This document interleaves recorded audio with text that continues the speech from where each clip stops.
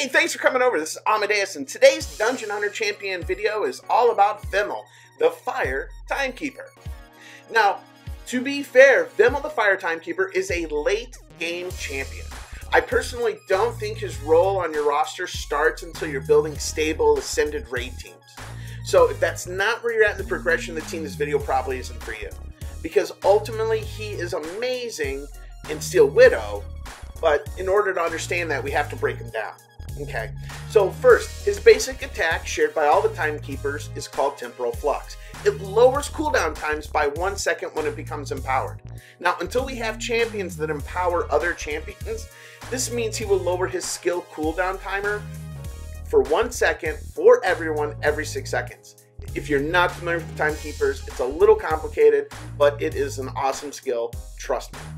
Now, his first activated skill is called Causal Reverse. Now, this is the only reason Vimal has value, and the skill is that good. I cannot overstate how valuable skills like this are in Ascended content, but basically, Vimal's Causal Reverse strips 2 enemy buffs, heals based on attack, and cleanses 2 debuffs from each ally. This skill is good because it reduces the number of other champions you need on the team to do the role of stripper, cleanse, and cooldown reduction. So think about that. You get all of those, and you even get a little bit of a heal because his heal is based on attack, and my personal build has attack on him, but you get a little bit of a heal on that as well. And that in any heal in Ascended is good, right? So this isn't really as big a deal though in the pre-Ascended raids though. So unfortunately, when you start to look at the rest of his skill sets, for instance, if we look at his second activated skill called Kismet Blade, what you're going to find is that it doesn't do anything besides damage. Now, I've built Vimal on straight 3,000 plus attack with all attack subs, and I've built him with attack crit damage attack. And in both cases, he was very underwhelming for damage. So this is just a substandard skill right now. And his ultimate skill is called Temporal Void. Now, Temporal Void does potentially stun enemies on impact, but that's it. Again, this alone would make him inferior to Amodeus or Sharma. But when you combine this with Kismet Blade's ineffectiveness, you probably wonder if he has any other redeeming qualities besides Causal Reverse. Well, Vimal does have a synergy trait leader skill that'll lower skill cooldown times, so he has that going for him, right? Now, let's be honest, like, this is why I'm saying he is a late game champion. Because in addition, he ascends into a 15% increase in attack speed, which is what all the timekeepers ascend into. But be honest with yourself for a second. Attack speed boosts on timekeepers are pointless. Their skill cooldown reduction isn't based on the number of attacks, so it doesn't help that. Their damage isn't based on attack speed, so it doesn't help that. And frankly, they just are not damage dealers in Ascended raids. Don't deal damage, because if you look at mine right now, you'll see that I've invested a lot in attack. Because they do some damage, but they are just not going to drop the 600, 700,000 damage that you need in the Ascended raids from your damage dealers.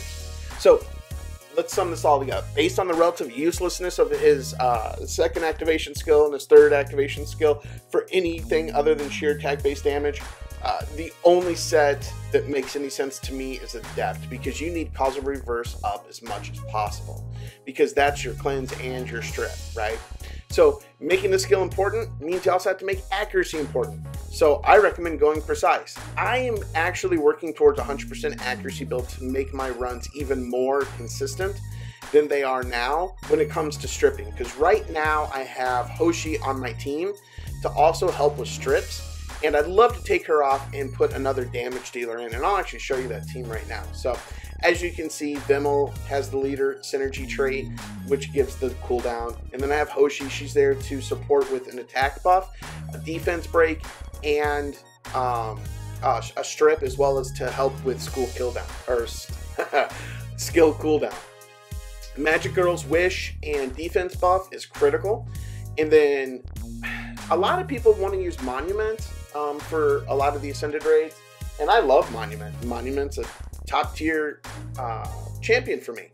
But Obelisk brings a little bit more to the table because Obelisk also has a defense, or has a attack speed down and an attack power down.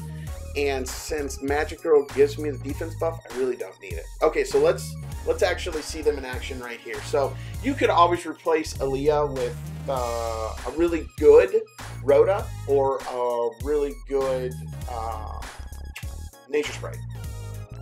So what you're going to see is like the shield's not a problem. Defense, or rather buff block being up from Hoshi is great because that will help limit the number of times we're going to have to deal with invulnerability.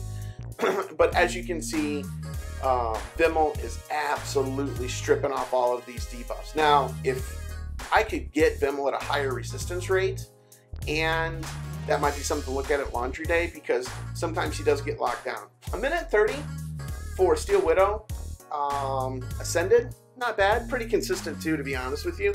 But if you look at the damage, even with all that investment into Vimal for attack power, he really just doesn't do that much, in all honesty. So almost everything's going to end up coming from Aaliyah, which is why I want to kind of move on to getting Hoshi out of there and replacing another damage dealer in there. But I'm really interested to see what people are building for their Vimals, or if they have other suggestions for the Steel Widow consistent teams. But thanks for stopping by. Have a great day. Bye.